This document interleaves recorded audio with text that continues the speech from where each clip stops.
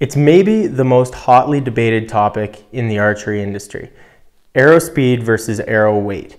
Is a really high FOC, super heavy arrow that flies slower better for penetration or for arrow flight or for lethality in general than something that's super fast and light? Or does the super fast and light arrow that hits its mark earlier than the heavy arrow, is that more lethal? We're going to dive into it today. So there's definitely two extremes that we see a lot in the archery industry. There are the guys who like super light arrows that you can get 310, 320 feet per second out of. That's super fast, and there's a benefit to that. When you're hunting and your arrow is flying that fast, it just gets to the animal that much quicker, which gives the animal less time to jump the string, and it does make a difference. A matter of 10, 15 feet per second does make a difference when we're talking about things like string jumping. For those of you who don't know, string jumping is when you shoot your bow, and from the time it takes from your arrow to get from your bow to the animal has a moment to react and jump, and they have just such incredible instincts that they do it all the time.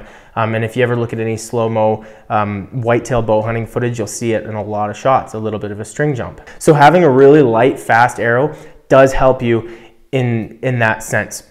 Now, the other end of the extreme is really heavy arrows. I'm talking, 20+% FOC, 600, 650 grain arrows.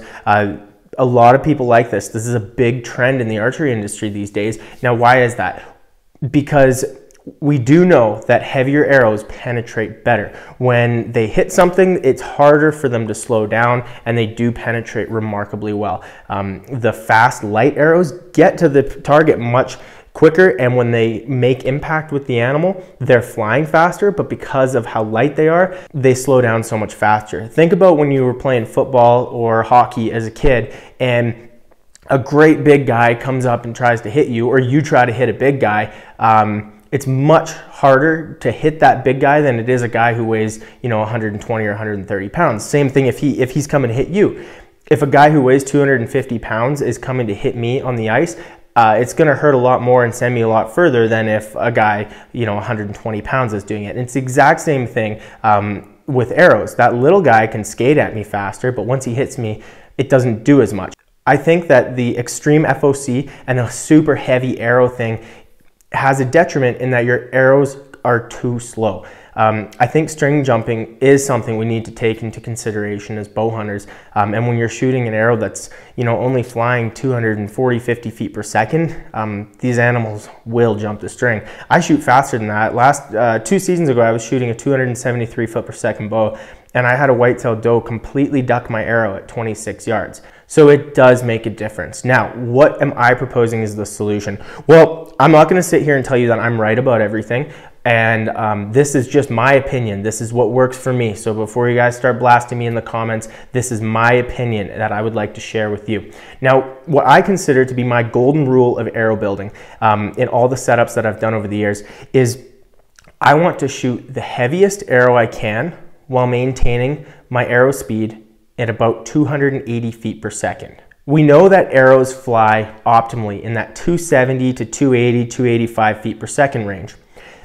And I'm sure there's going to be some of you out there saying, no, arrows fly best as fast as you can get them, whatever. That's just not true. Every projectile has an optimal speed at which it was designed to fly. And that you see this a lot if any of you reload your own bullets. You'll get to a point where you're shooting a good group and you're trying to make it tighter, so you add a few more grains of powder to that cartridge. All of a sudden, your groups start expanding. You're trying to make that bullet fly faster than it wants to, and the flight characteristics, the ballistics of it, suffer. So it's the exact same with arrows. It's the same as if you're throwing darts. If you throw a dart at a dartboard as fast as you can, it's not going to fly as nice as if you do a proper lob like a professional dart player would. Same thing with arrows, and we know that 270 to 285 feet per second range is just where arrows tend to fly best. So that takes care of the speed thing. I want good arrow flight that's pretty fast. It's not crazy, but it's reasonably fast, and it also takes care of the weight thing. When I shoot a 70-pound bow at 30.5 inches, when I'll build an arrow and I'll shoot it, through a chronograph, and I'll see how fast it is. If it's 300 feet per second, okay, I know that I need to add some weight to my arrow to bring that speed down, and this has a benefit. You're bringing your speed down to that optimal range, and this means a lot at long range. When you're shooting 80, 90 yards, having proper arrow flight means so much at those long ranges. And then I'm also adding weight to my arrow to help with that momentum and help with that penetrating power once it gets to its target. So with my personal setup, 70 pounds, 30.5-inch draw length, I typically will shoot about a 540 to 560 grain arrow. It depends on my setup for the year, but generally when I get into that, I like to shoot right about 280 feet per second. I end up shooting about a 550 grain arrow. And that's always worked so good for me. I get a lot of pass-throughs. I do see some string jumping, but I think you're gonna see that, like when you're hunting a skittish whitetail, you're gonna see that no matter what at some point in your hunting career. So that is my thoughts on the speed versus the arrow weight debate. I think that there's a perfect middle ground, and I think that that golden rule I talked about is that perfect middle ground. It's worked so good for me. I have such good success with shooting fixed blade broadheads at long range because I believe my arrow speed is in that optimal range, and I also have great penetration, and I've killed a lot of animals at some decently long distances using this method. So this is my opinion. I hope I gave you guys something to think about, maybe something to look at this spring going into the hunting season. Thank you for watching.